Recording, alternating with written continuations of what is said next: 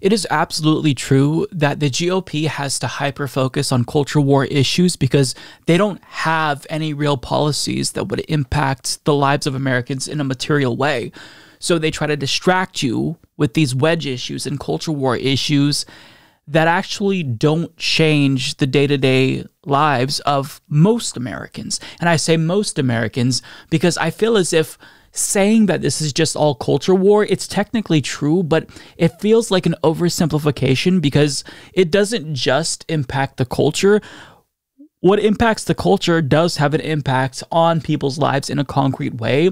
So when, the GOP and Fox News, for example, spend weeks over and over again talking about how LGBTQ plus people are predators and groomers, sure, that's a culture war issue. It's a distraction, but it's more than just, we think gay people are icky again as a society because Republicans are telling me what to think. No, it actually affects people's lives in a very, very direct way for the worse.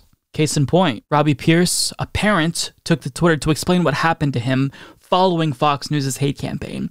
Well, that didn't take long. We decided to take a trip on Amtrak with the kids for spring break. 9 hours into a pleasant ride, a man was suddenly standing next to me, shouting across me at my 6-year-old son.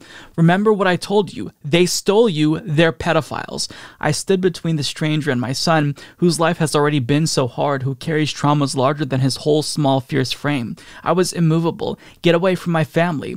Family, that's not a family. You're rapists. You steal Black and Asian kids. My son and 5-year-old daughter were both now openly crying, petrified.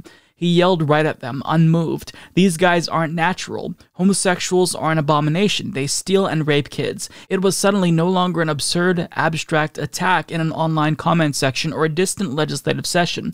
These horrors were being screamed at my sweet, bewildered son, who's worked so hard to process his grief and control his feelings, who only wants love and safety. I grabbed the kids and moved them to another car, while my ferocious husband went into Papa Bear mode and shouted the man away from us. Eventually, the conductor arrived and the man lost his focus on us. Now let's just pause right there for a moment.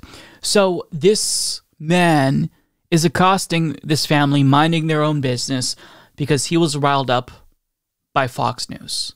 Riled up by basically nonstop coverage with messaging like this. Grooming. Groomer. Grooming. Groomer. Groomers. Groomer in chief. Grooming. Groomer. Groomer. Grooming. Groomers. Grooming. Groomers. Groomer. Grooming. Grooming. Groomer. Grooming. Grooming. Groomers. Grooming. Grooming. Grooming. Grooming. Groomer. Groomer. Grooming. Groomers. Grooming. Groomers. Groomer. Grooming. Groomed. Groomers. Groomed. Grooming. Grooming. Groomer. Grooming. Groomer. Groomer. Grooming. Grooming. Groom. Grooming. Grooming. Grooming. Grooming. Groomers. Grooming. Grooming. Groomer. Groomers. Groom. Grooming. Grooming. Groomers. Groomers. Grooming. Grooming. Groom. Grooming. Groomer. Groomed. Groomed. Grooming. Grooming. Groomers. Grooming. Groomer. Groomers. Groomers. Groom. Groomers. Groom. Grooming. Groom. Grooming. Grooming. Groom. Pro-pedophile media fully backs this pro-grooming position.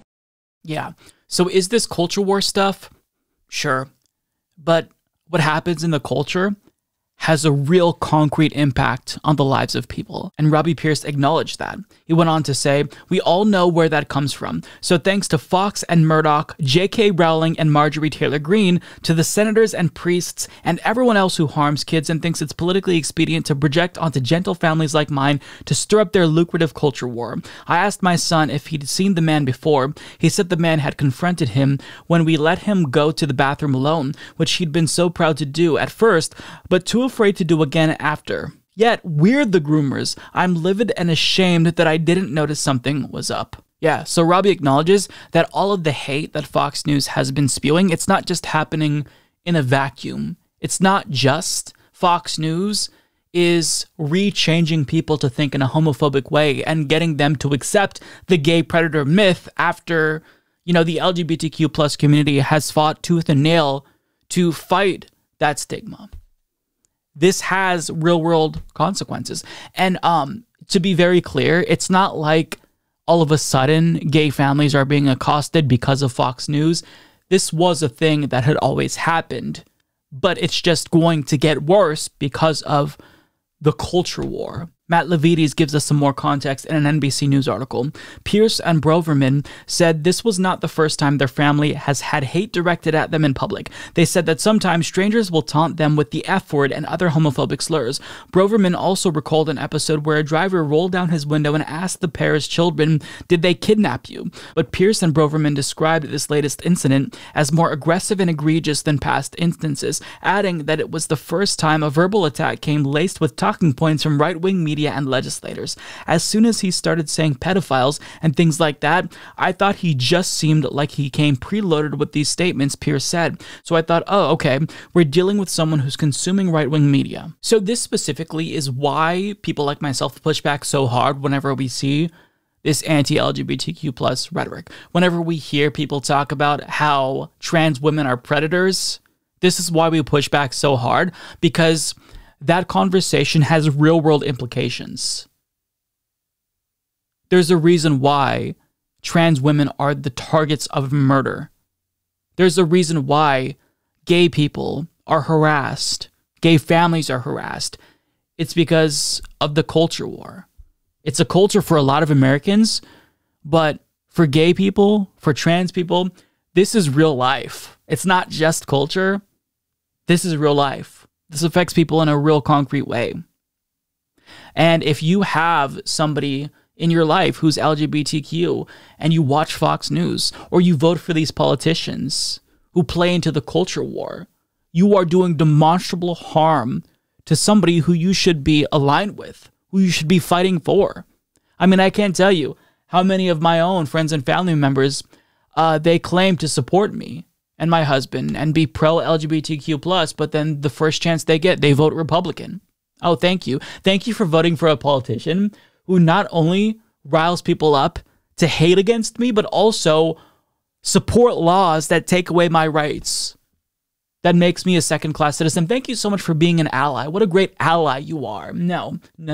See, my thing is that if you don't support me unequivocally, if you don't reject these politicians and actively fight against this hateful rhetoric, then you're not an ally. And I don't want you in my life. Like, it shouldn't be the case that in 2022, trans women have to walk around wondering if they're going to be assaulted by some transphobe. It shouldn't be the case that if you're a gay couple and you forget and you're a little bit like too intimate, if you place your hand on your husband's shoulder while you're at the grocery store, you shouldn't have to be worried, oh my God, did somebody see? Am I going to get a baseball bat to the head?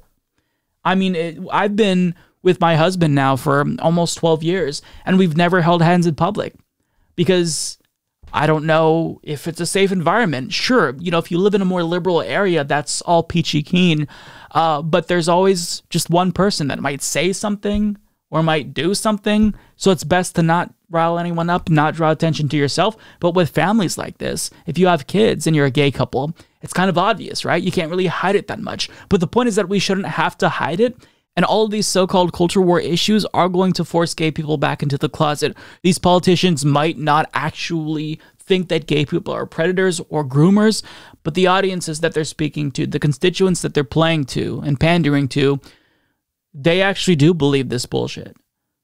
And these culture war issues make life hell. It's not just culture war. It's real life.